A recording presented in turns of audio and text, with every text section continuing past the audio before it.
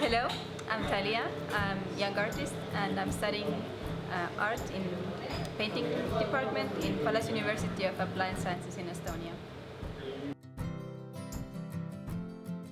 I think it's the best way to express myself, to express my feelings, my thoughts, and I can share it with the others. My favorite artwork?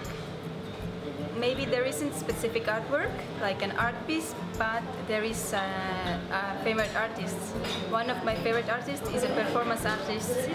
Her name is Marina Abramovic, and I really love what she's doing already for so many years. Painting and restoration of paintings, but also my favorite field what I'm doing is installation art, and I'm doing installation exhibitions and also some sculptures. For example, 1 year ago I made an exhibition. I welded 20 sculptures and I combined them with some moss and I exhibited them in installation art. In my opinion, artists have very important role in society. It's a responsibility and people, they are expecting a lot from artists. For example, when they are coming to an exhibition, they want to feel something strong, to have some emotions, high emotions or something what touches them. And they are expecting from artists to speak about politics or something what's happening in the world. So we have a lot of responsibility.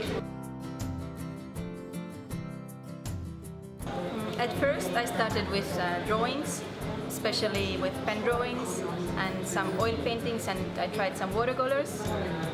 Then a few years later I didn't do daily some artwork, but I was just sketching in the streets.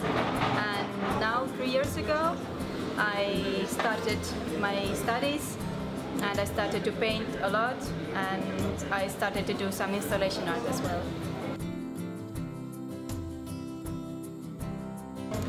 What I do like most about my art, it's also like an art therapy for me. I can relax myself, I can put all my feelings and emotions into art. In this way, it's helping me personally, and I think I can help through art the other people. Inspires me most is people generally, young people, older people, my friends, people I don't know so much, like people around me or people in certain kind of cities or in communities. And I try to use other people, their emotions and my emotions, and express it through my art.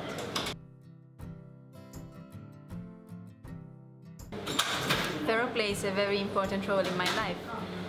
These 2.5 months have been very intense and a lot of things happened, and I feel a big step forward in my personal life, and also I tried new things in my artist life. I never did any workshops previously, and I did 2 exhibitions, so it's been a very good experience for me, and I think for a young artist, Thero is kind of a perfect place to come.